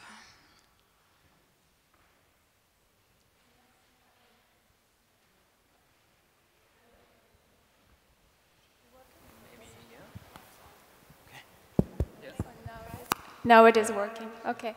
Hi, thank you very much for all this. It was very, very interesting and actually very inspiring in many ways. I'm very, very impressed. I'd like to maybe zoom out a little bit and step back, because I was just like listening to you and I had trouble relating what you were saying to a broader political spectrum. And what I mean by this is like, I mean, okay, I'm going to try to put it in a simple way, but I was a bit confused by this. For example, when you're saying what you have in common, obviously, and I totally agree with this, is we have to kind of fight back this monitoring and this kind of NSA surveillance, which kind of totally invading privacy and citizens' privacy, and people should be aware of it and how we can do it, etc. What I would like to ask you is, don't you think there is a need for surveillance in certain cases, and how do you make a part, and how can you tell? I mean, don't we need, you know, we could be totally anarchist and say we don't need state at all, or we don't need any intelligence agencies and we don't need anyone. And I guess what makes me think about this is just before coming here, I was doing I'm a journalist for ex-Berliner, and I was doing an interview with someone who just did a movie about the Charlie Hebdo attacks, and we were talking, of course, about the Paris attacks and about terrorism. And I know it sounds like two different worlds here, and I don't know how they relate anymore. You know, you have people telling you, but we were killed by terrorists. We need surveillance to go against this, or some kind of surveillance. So my question is there such a thing as civil liberties or like privacy, respectful type of surveillance, and how do you react to that? I'm sorry to be a little bit the devil's advocate here, but I think it's a kind of interesting question as well, right? I'm very glad you asked that. Yes, it's a good question. Who would like to respond first? I'm sure everyone is thinking about it. First of all, I think many people think that we need surveillance for things that we don't really need surveillance for. For example, the Charlie Hebdo attacks and terrorist attacks. A lot of people think that we need surveillance and mass surveillance for that. But I mean, if you look at, for example, reports released by the White House that explained how many terrorist attacks exactly that NSA surveillance has prevented. First of all, it started out as 21, and then they changed it to 10, then 5, then 1, then the final number is 0. So I mean, do we need surveillance? I mean, to stop terrorists? I think the question is, is surveillance really does surveillance really stop terrorism? I mean, a lot of people think that surveillance is the answer, but the evidence and the facts show that it's not the answer. I think a more productive strategy than trying to find terrorists would be to try to figure out why people become terrorists and if we're doing anything to encourage that. The other problem with surveillance is that even if someone did make some perfect justification that it was being used for a good reason, it gets out of hand very, very quickly, especially due to the secrecy. So even if there were such a justification, there would need to be so much publicity about the surveillance methods just because it can get so quickly out of hand that it's not really a viable solution, even if there were justification. Okay, so no, I think there's not one solution, for sure not. I think one evidence-based surveillance is a very good idea as a concept. Still, there are problems in it, but that means okay, whatever surveillance you do, you have to prove that it works. And this would basically mean that 99% of all surveillance measures are going to be killed from today to tomorrow because it's not provable. Especially I think there's one case where there was a mass surveillance a success of, I think it was a drug trafficker somewhere in Nevada. So this is what we're looking at. And what interests me is how quickly you get the public opinion to swap after a few terrorist attacks, horrible terrorist attacks, you get the public opinion to swap to say, okay, actually, surveil us. Because you can, the old school one-to-one surveillance where human beings are interacting with other human beings and infiltrating networks is this, which is known as maybe working better in a way, but still is highly problematic as well. And I don't know, but I would rather also look at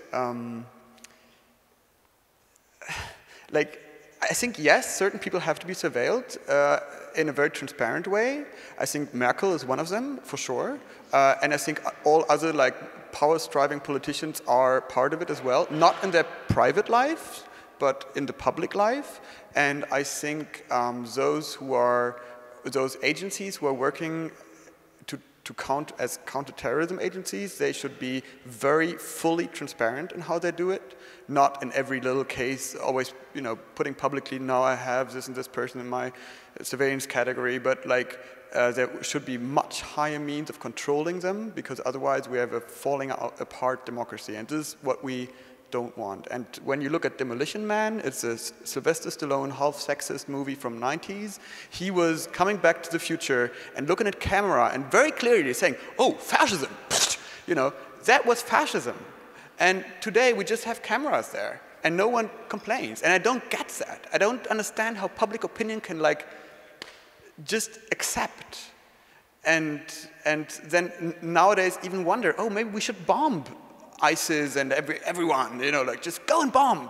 And people are like, yeah, that's a solution, right? But can we not be a bit more careful about like now starting a war that is having like historically been proven to just raise the problems and then do mass surveillance? I don't get, you know, I think I'm very, so there I'm angry, and then we try to find other ways for that. I had a microphone. Hi. Someone has the microphone over there. Thank you. The other microphone. Yeah, so, well, my question was sort of related to the previous one, so I'm going to try to phrase it a bit differently. But yeah, I'm originally from Paris, and I was obviously very affected by what happened both with the Charlie Hebdo attacks and yeah, the recent events. And the main question I've been asking myself after reading a lot about like what the reasons are, and obviously like going to wars and bombing people in the first place is a big trigger for more terrorism. So I'm being really appalled to see that we just call for more of this, more of the same as a response. The rise of the extreme right in France is extremely concerning as well, and yeah, the knee-jerk reaction, the general knee-jerk reaction of politicians, and as well as my compatriots, is really something I don't know how to respond to, and I wonder, like, as just a single citizen with a modicum of technical knowledge, what can I do, or what can we do to spread, like, to fight ignorance and vouch for a more responsible response in case of these events, which obviously trigger all sorts of emotional responses. Yeah, it may be many questions, but yeah, what can we basically what can a normal person do to promote more responsible answer to these things, and maybe lobby for a more responsible, more reflected answer, if anything.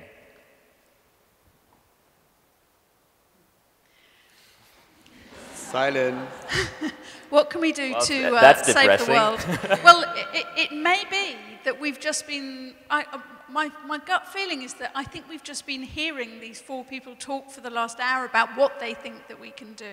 No, well, I mean, perhaps. It's a very valuable question. I think my answer would be, let's sit together and talk about it, because it's very individual. There's not the one answer, right? I think everything we do is part of our personal history and also from our context we come from, so there's not the one thing. I mean, I can tell you, like, you know, read more and then act more, but this is like, I don't know, this is not really helpful, I guess.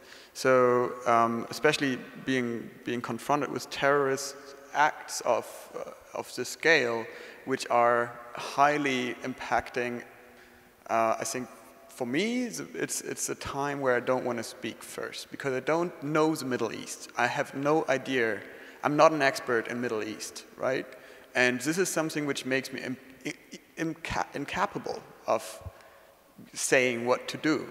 And I think all those who say, like, war, like, I mean, I heard so many different pacifist approaches where I'm sure, okay, because I'm not sure what to do, I would start with that maybe. And, you know, then go ahead. But I don't know. I wouldn't, I mean, you can go to Rojava with a rifle, but I don't know if that's a good idea. It apparently is a good thing to do. I don't know. MC.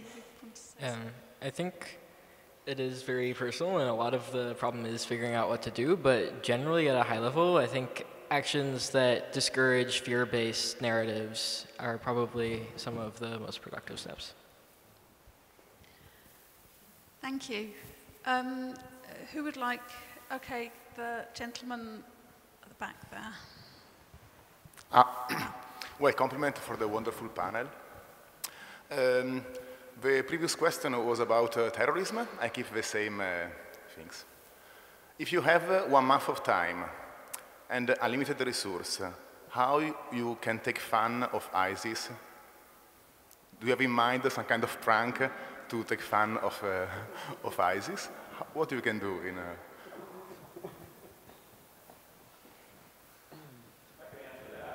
Yeah.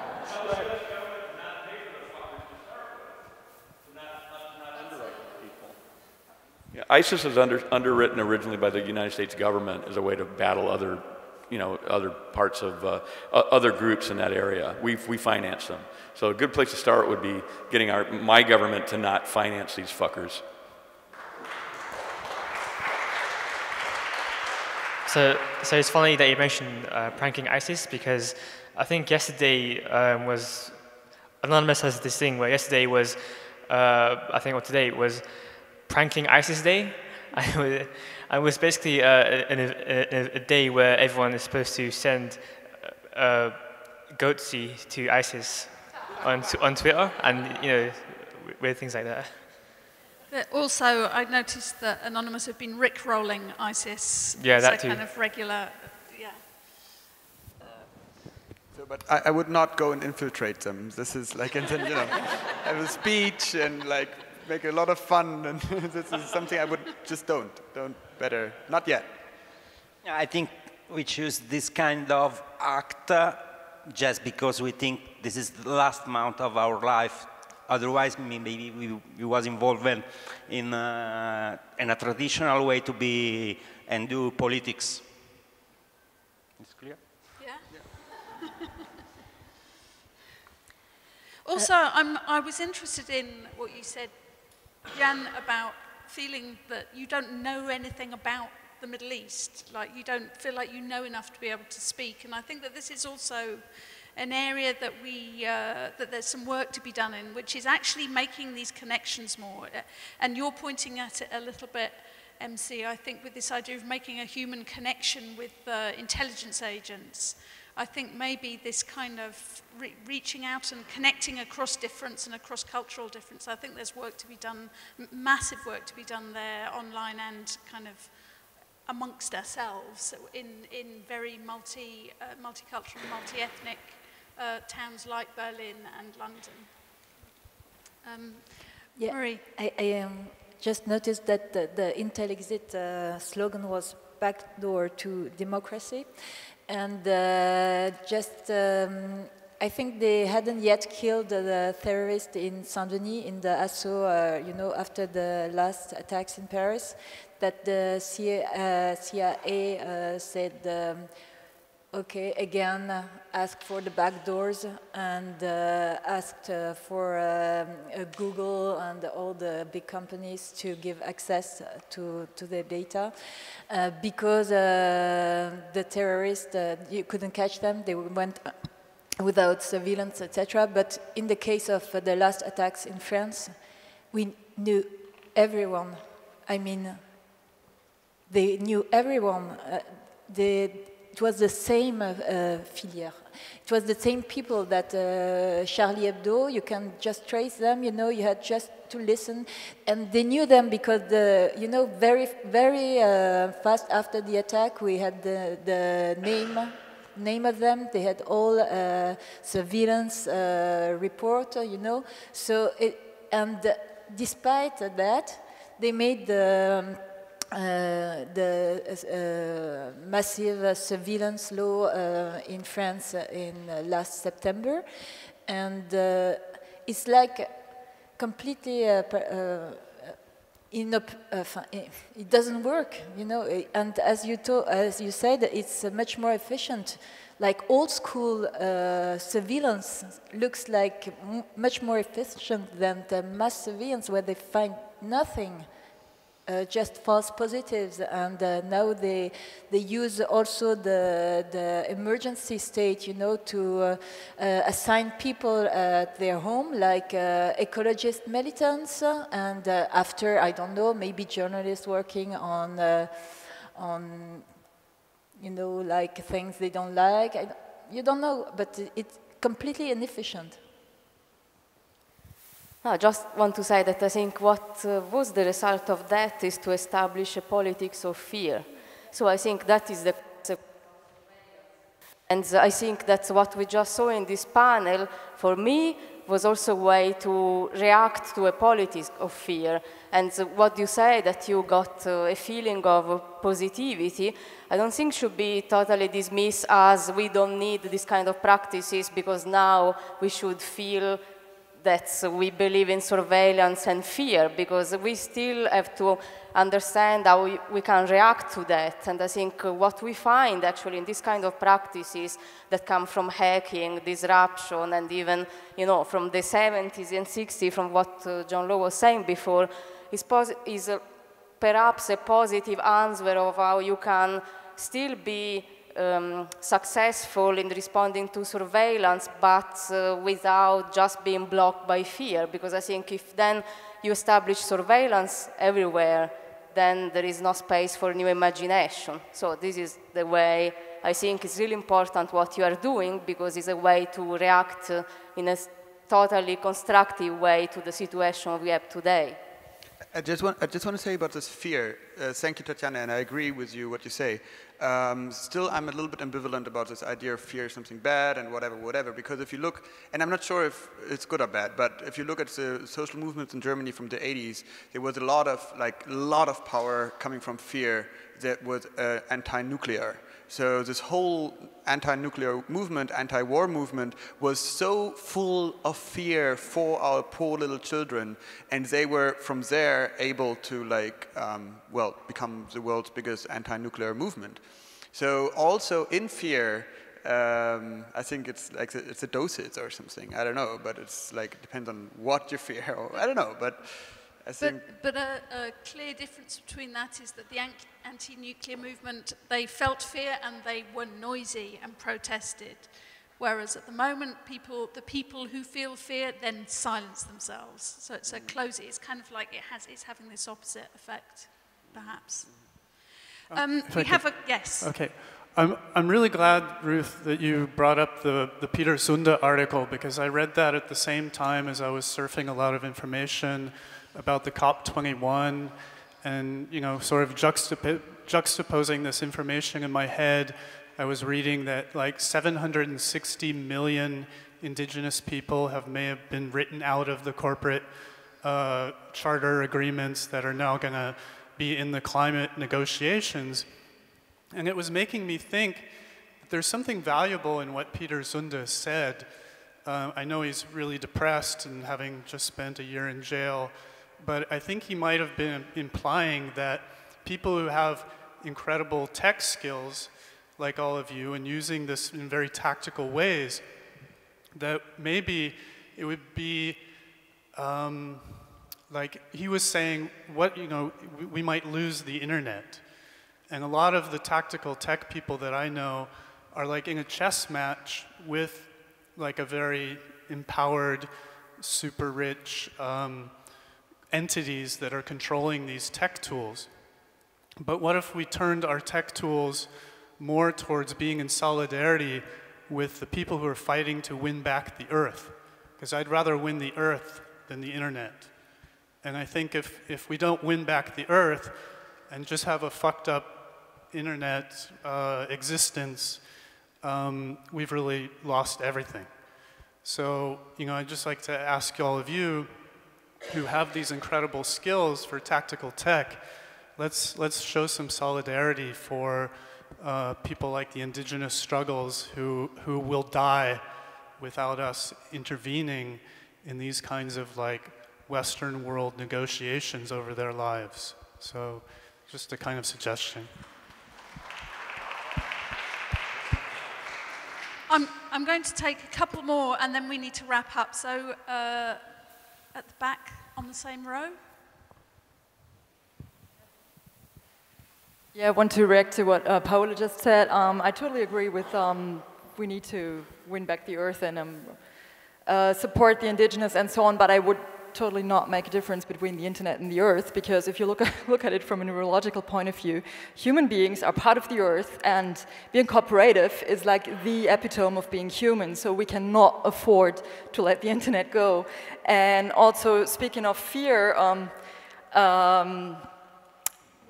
I don't know how to differentiate what it was in the 1980s with the anti-nuclear movement or not, but what I recently thought was very interesting to look into also, again, neurology, because like trust produces trust and fear produces fear, really, if you just look into what happens, how people react to each other, and maybe that there is also a domain where we can look into and work with it. And I don't want to reproduce the pessimism of the first round that the moderators read a bit. But then again, at the same time, I had a feeling during listening to you, which was really a pleasure, was great fun, and the projects are really fantastic. But at the same time, I had the feeling I've been to a panel like that 15 years ago already, featuring Artmark, Obermorgen, Deportation Class, which is pretty much like Ryan Fair, and on Schleusernet, and all these great projects that have already been there 15 years ago, which were pretty similar, which were already working with over-affirmation and appropriation and all that kind of exposing.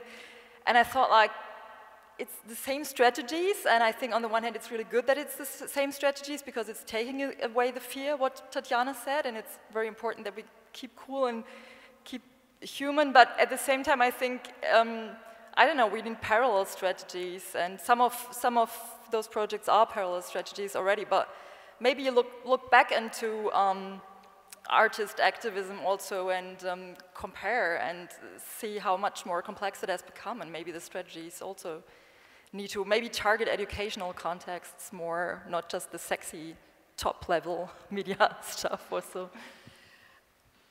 I think that we really have to wind up. Tatiana wants John to have the mic. Okay, okay.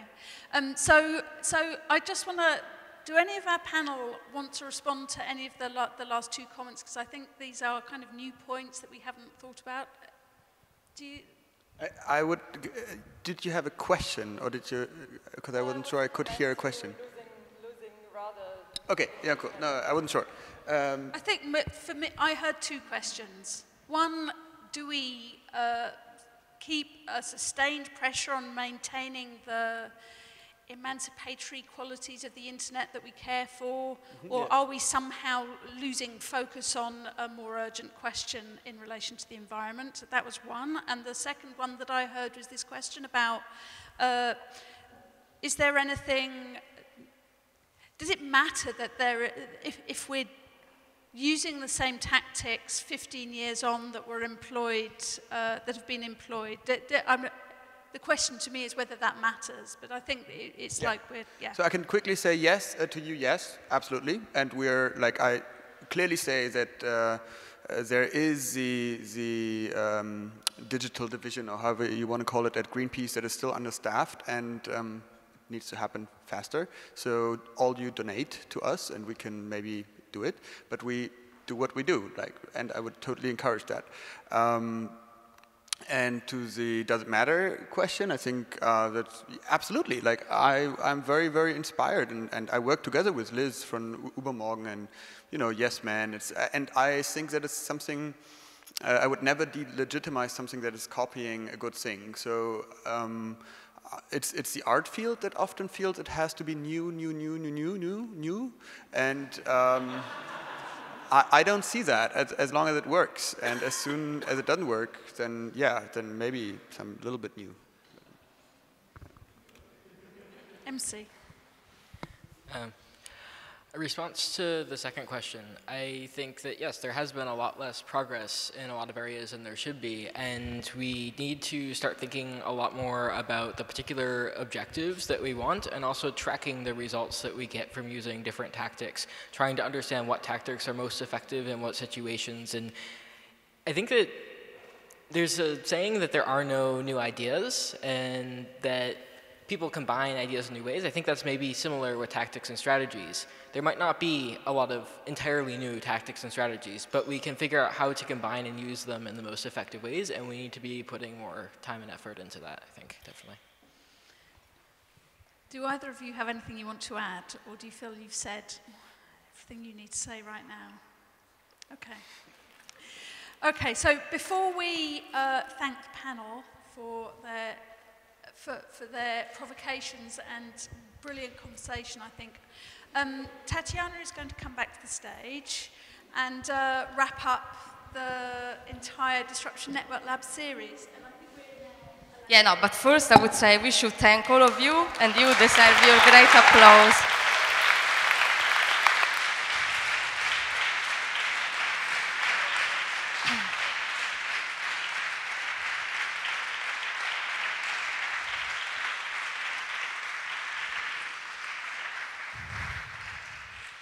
So I see already that some people are leaving, and of course I understand, so I will try to be short. And, you know, I was kind of thinking how to end up this great year of practices and disruptions. And, you know, I would say that the artistic director's final statement sounds really boring and pretentious. So I'm not actually delivering you any statement, but we didn't know how to call it. So we actually like to copy something and position it again as new. But, you know, because I also think just was really interesting debate, I would say. And also I feel to answer, and maybe now I you know, take a bit my role, and I think that, you know, doesn't mean that if in the past there have been some revolutions, then you have not to do them anymore because they have been done already. So I totally think that if there are people that still use tactics and strategies that are effective and bring a change, and most of all make more understanding things that are not accessible for everybody, or are secret or not understandable, then I think it's something we actually should try to bring ahead. So I would say that I would hope that this panel and all these events that we have been doing for this year is something that perhaps will also bring people doing more things like that, because I don't think there is never enough. And I totally believe that we should not be stopped by politics of fear, because that is perhaps the results that many people are expecting on us.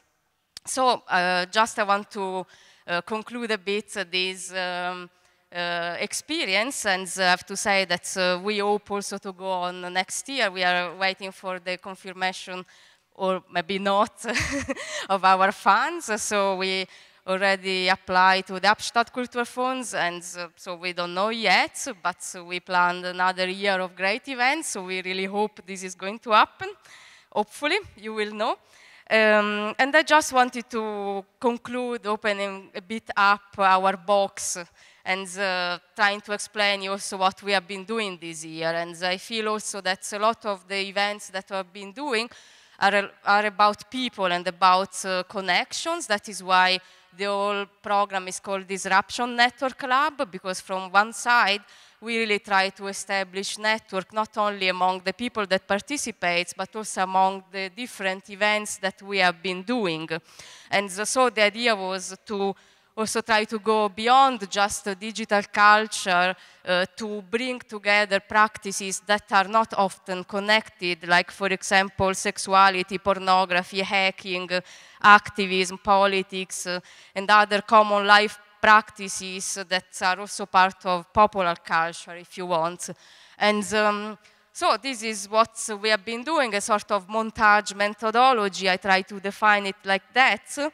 That is a way also to imagine an artistic practice of a curatorial program, not only about the events that you do, but also about the relationship of people that you have before and after that. And so I would like also to go on and show you where a bit of the roots of all these programs that are coming also from my personal research on disruption. And also I want to say that for this specific event we have a collaboration with the Axioma Institute for Contemporary Art in Ljubljana, and we did, before the starting of the Disruption Network Lab, a big operation of having an exhibition about network disruption that was traveling in various European cities. And I want to mention that because with this event we are also launching the catalog, so if you want you can get it at the counter desk, or you can download it for free online. That is also a nice thing. And I wanted to mention this also because many of the people that you saw today somehow were involved in this exhibition, like John Law was there, and also I collaborated strictly with Gabriella Coleman for the Anonymous section that was also speaking about anti-sec, and Jeremy Hamnon and Barrett Brown. And also there was Luther Blissett, the Peng Collective, and a lot of other great projects. And after that was March 2015. In April was then the beginning of the Disruption Lab. You can see how many people were in the panel at the end of the exhibition. So also people that have been really important for me in the past years, like the Telecomunisten, for example, Vittore Baroni, Florian Kramer, and so on. So if we go on, then in April, we had the first event that was drones, eyes from a distance, and we invited Brandon Bryant, that was our keynote speaker. I don't know, probably now many people of you know, but he's a former drone operator that did a really touching and important speech at the time.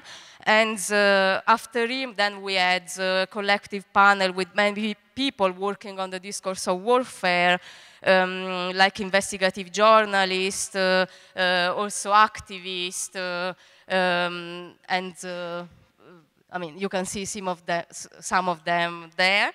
And the second event we did in May was called Cyborg, Hacktivist, Freaks, and Hybrid Uprising. And also there, the idea was to bring together various expertise, like hackers, cyberfeminists, transgender activists, artists, to speak about the concept of cyborg as a political context of intervention. That was also the moment in which we did a partnership with the Leuphana University of Lüneburg by translating for the first time into English the book from Antonio Caronia that is called The Cyborg. Then in August, the 8th and 9th of August was also great events that happened thanks to also wonderful collaboration with Gabriel Moses, and was called A Game of You into the Social Media Vortex. And there we were discussing about how from one side you can survive into the wild torrent of our digital life, from both the moment in which you are trapped into the social media vortex, or you react against that by creating new form of imagination. So we were discussing about Gamergate, the Techno Viking, and the smart media's psychedelic webcomics. And in September, we had a partnership with the Nome Gallery, and we, with that occasion, opened the first solo exhibition of Jay Kappelbaum and his wonderful infrared photography that was called Summit's Data, Evidence of Conspiracy. So the event that then we did there, that had the title Tactics and Strategy of Resistance, was instead about the idea of how also to try to find a positive outcome to surveillance, at the same time also reflects on form of resistance against that. And the last event before this one was PornTubes, Sharing the Explicit, and there we invited people coming from another world, but also related, people working with pornography, sexuality, queer culture, and we were discussing how the tubes are changing the imaginary, the production and distribution of pornography, and at the same time how pornography is in the tubes a really big monopoly. And so we go back to today. And I want to announce you that after that there will be our party, the final party at the Spectrum project space in Kreuzberg from 10, so you are all invited to come there and celebrate with us 1 year of disruption. And I would like first, I mean, now is an important moment, and I'm sure that they don't expect that. But I really would like to invite here on the stage with me the people that have been doing the Disruption Network Club for the whole year, that are Daniela Silvestrin and Kim Foss, because we have really to do a big applause to them, because they are also the Disruption Network Club.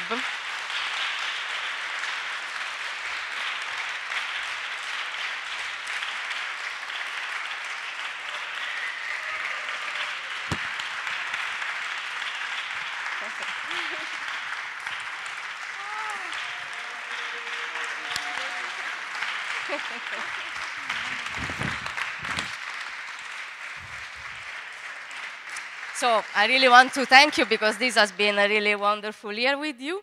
And now I think that we are all together. We can also thank the people that have been working with us for the whole year.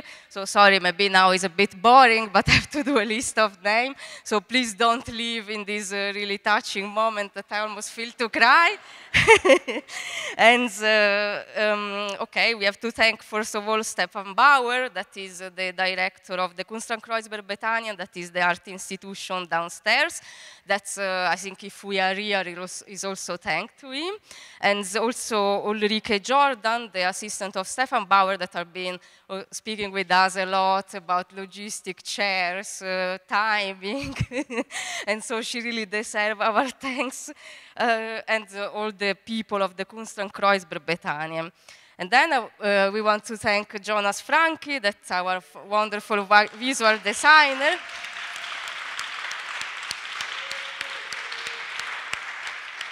So, I mean, I was actually thinking, should we all go on stage? And then the answer was no. So, I mean, okay, they don't want to be here on stage.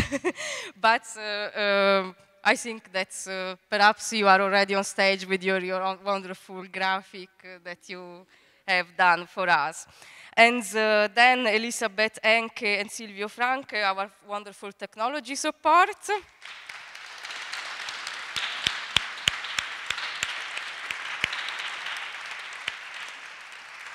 And Gonzalo Roffo Herraitz and Angel Garcia Gimset from the Roffso film. So sorry if I probably say your name in the wrong pronunciation. Hey, Gonzalo is there.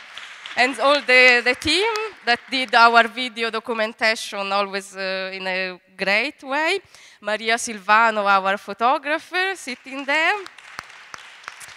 And also Nadine Nelken, that has been supporting us with the photo, and also with the Free Chelsea initiative that has been with us a lot. So I want to thank also the whole Free Chelsea initiative for being, Free Chelsea Manning, sorry, for being with us many times. And then Christian Trumer and Roman Kaiser, the helpers that have been building up the space all the time. Helena Knorr for the cash desk. Today we have another person. Yeah, Antonia Eichenauer. Okay.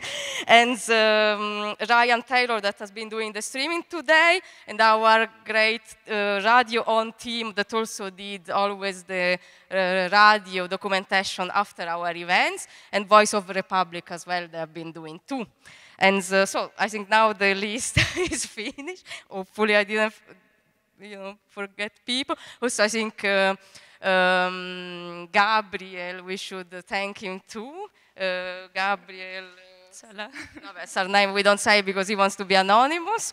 And yeah, so thanks a lot for having passed this great moment with us. And so hopefully see you next year, who knows? And thanks to all our great participants of today and the past editions.